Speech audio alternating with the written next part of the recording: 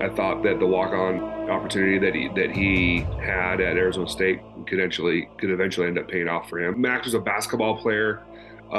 His dad played college football, and his dad's a big human being. Max finally came to me midway through his junior season wanting to play. So he's a big, long kid.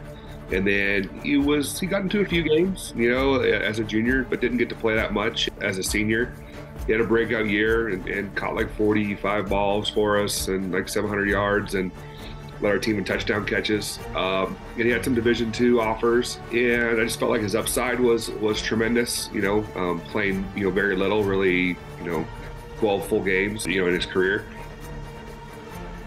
Last time I saw him, he was looking big and strong, and hopefully that continues, and he does a good job through spring ball and can prove himself.